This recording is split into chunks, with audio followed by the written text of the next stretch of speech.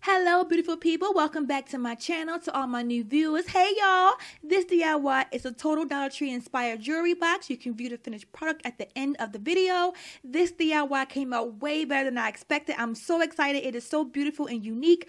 Thumbs up if you like my video, and hello to all my new subscribers.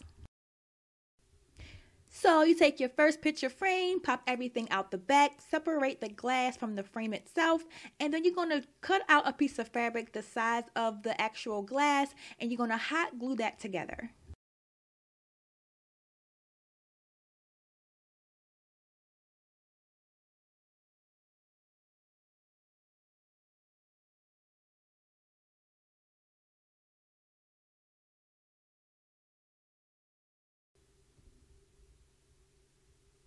The frames I purchased came with these rectangular back supporters, so that was perfect for this DIY. So look out for those when you're looking for the actual frames. And then I got a piece of felt. I cut it to the size of the picture frame itself, and I hot glued it together.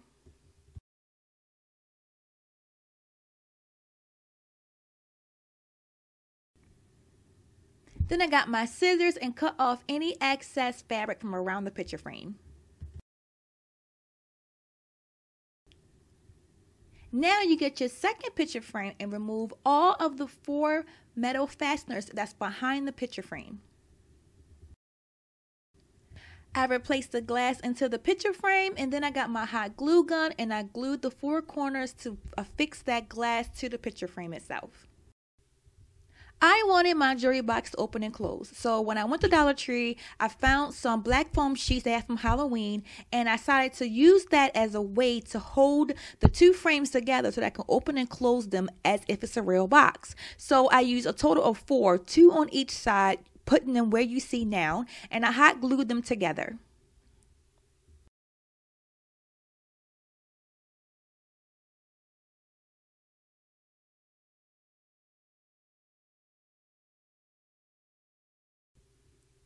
So now we have all this glue in the back that's holding these 2 frames together. So I cut out 2 pieces of rectangular felt. I glued 1 piece in the back and 1 piece in the front. This also helped with the sturdiness of the actual frames holding up like an actual window. As you see, I'm not holding it, it's holding up by itself. So that was perfect for it. And then I got 2 of the gems and glued them to the very top part of the frame so that it can sit like this.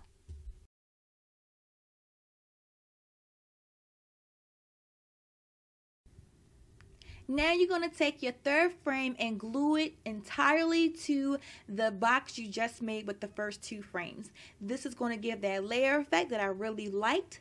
And while that sits on the side to dry, you take your 4th frame, and this is the bottom layer of the jewelry box where you're going to have a section for earrings or whatever you want to have. So I used some pieces of paper to figure out how I want my sections to be. It's not deep enough to put actual boxes inside, so I used wood dowels to simulate like sections at the bottom on the glass.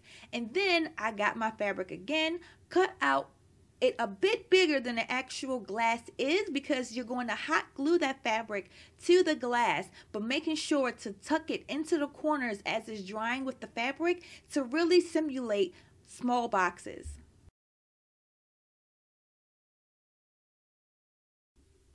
I hope you guys are really enjoying this video. I had a fun time making it. Make sure you stick around to see the actual finished product at the end of the video so you can see how gorgeous this thing really came out to be.